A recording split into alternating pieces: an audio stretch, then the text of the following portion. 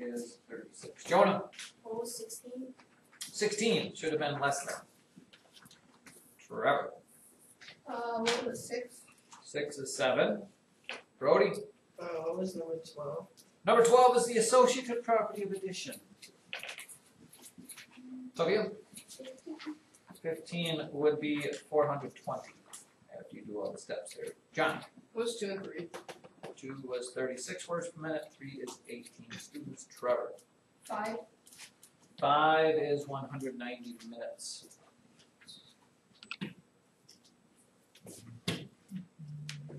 Brady? For 15, do I have to write down the properties? What they are? Sure, why not? Nah, you don't have to. Just give me the answer there. Okay. Caroline? Number 6. Now, with that being said, Carolina asked a question here for those of you that are new and those of you that are old, a little review for you. Tomorrow, I do let, especially in 7th and 8th grader, you bring a piece of paper that has notes specifically for this test. I don't let you use your book or your 3-ring binder of those notes, but generally speaking, what most people do, especially when you get in 7th and 8th grade, is they grab a blank piece of paper that has all the homework squares in it. And as I go over problems, they jot little notes to themselves, like for problem number, what's Carolina asked about problem, which one? 6. If you got problem number 6 wrong, in the box for problem number 6, you would write, well, make sure you do this, or don't forget to do this, or blah, blah, blah, blah, because tomorrow's test is very much identical in the processes, just using different numbers. So it's always amazed and baffled me how people don't have any questions on the pre-test, and yet when it comes test time, they miss like 6 or 7 problems. And I'm like, that's interesting, because they're pretty much the same exact problems. Plus, I'm allowing them to write down, please make sure you multiply or divide or all that sort of stuff.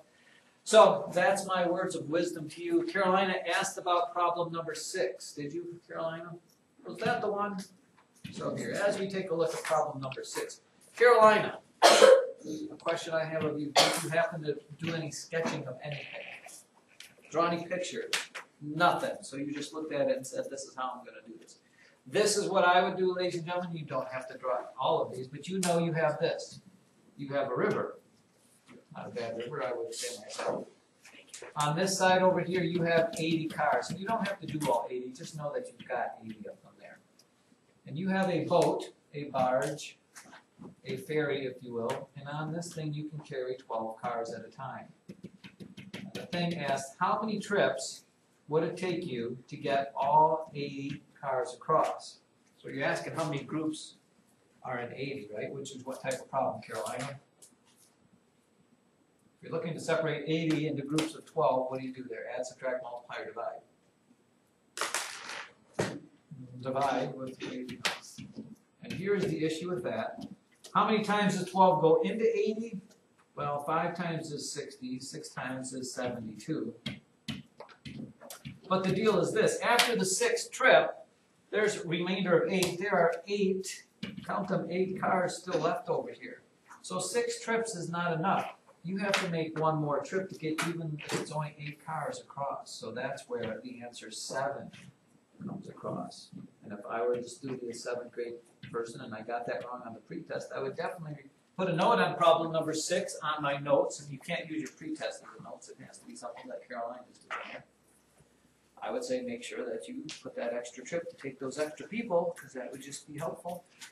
Again, just me. I know sometimes there's not much traffic on the extra mile. Brody, what can I do for you, sir? What was the answer to number 15? Number 15 was 420. 420. Sydney. What was 9? Number 9 was 33 milliliters. Lily. What was 18? 18 was $30.24. Sydney. How do you do 4? That's the kind of questions I like to hear. You will see that little sign here. What is this sign? Everybody read that together. Even Einstein asked questions. Einstein, supposedly the greatest mathematician in the world, he asked questions. This one, I'll ask you the same question. Did you happen to sketch anything out or draw anything or try to figure something out by looking at pictures? All right, well, it might not be too bad of a thing there. And here's what I would do if it was me. I know there's 24 cards in each box. So I've got a box here. What's inside of it? 24 cards. There are 120 of these, 120 of them, and I don't necessarily think you need to draw all 120 of them, but in each one of those boxes, there's 120 of these things, and there are 24 in each one of those. How many would I have all together? Well, you can do it a couple ways. You could probably take 24 and add it together 120 times, or you could probably do what? Yeah, just 120 times 24, which is what, 480 and 0 to 40. Yeah, looks like 2,880. What did you get for an answer? Because I didn't find anything for it. Yeah, did that make sense that you only have 5 cards if you do that sort of thing? So far. And I have to assume that if there were only 2 questions, that those were the only 2 this entire class got wrong. That's kind of my assumption, which, knowing what I know about some of you, I find that harder to believe than not. See, Carolina, if this was me doing it, those notes you're taking, I'd write them in box number 4. So it's problem number 4 that I'm talking about. You know what I'm saying? It would just be easy for you to say, oh, there's problem 4, look on 4, and the face for it. Anna Baumgartner, I'm here for you. What can I do for you? Number 5. That's a good one as well. Miguel has 400 minutes of prepaid service on his phone, which is something unheard of any day. Nobody has prepaid stuff. He's used the phone 3.5 hours this month. How many prepaid minutes are left? Well, this is how many he's used, right, Anna? The problem with that is this is in minutes and this is in hours. So you need to change 3.5 into minutes. How am I going to change 3.5 hours to minutes? How many minutes in 1 hour? 60. So you could, this wouldn't be so bad just to do this. Here's 3 hours, and then there's another half an hour, which is 30 minutes, and just add those together. Or 60 times 3 is 180, plus the other 30. You've used 210 out of 400. What type of problem? How are you going to see how many you have left? Multiply them? Add them? Divide them? What? No. You have $400 and you spent 210 of them. How many do you have left? Yeah, that's a subtraction problem. 400 minutes is what you started with. 210 is what you've got left. You're going to end up with that 190 minutes of airtime left. Does anybody still buy minutes? Prepaid minutes? John does? My dad does, besides me. Any other questions out there in the wonderful world of mathematical?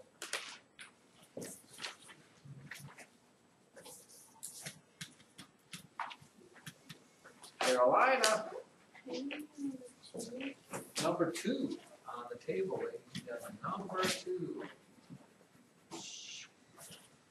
Ryan Risa typed 260 words in 6 minutes. She typed an average of how many words per minute? Anybody else get this one wrong? No, guess not. Carolina, I'm going to ask you this question here. What does the word per mean? What does the word per mean? Gallons per hour, miles per hour, words per minute, problems per hour, problems per minute. In math, like the word of means to multiply, the word per means who? Out of, nope, the word per actually is a division sign. It means this. Words, here's the word per. Per is that fraction line. Words per minute. That's what this is. Words per minute. It's a division problem thing. And if you plug in what you know, there's 216 words per 6 minutes. To find the answer to how many there is per 1 minute, you just divide that out. This is 216 divided by 6. 216 divided by 6, that's 180 and 36. 6 goes to 36 6 times. So this is, it's 36 words per 1 minute. You don't usually write it like that when you do miles per hour. Usually you just do it like 36 WPM, words per minute, words per minute, words per minute, words per minute. So if you see that word per, just like other times, per means it's going to be a division, that problem. Wow, I'm glad we got those out of the way. Those are some tough churritos, or burritos, enchiladas, tostada. Sydney, For 17 through 20, we have to solve them as well. 17 through 20, what do you mean you have to solve them? Like, I thought you just had to put it in. You have to get, right, simplify means to solve it to the answer. You actually have to do that, you have to multiply that, you have to divide that. You have to multiply or you want to divide. So you have to get it down to one number. Simplify means make it as simple as it can go, and the answer is as simple as it can go.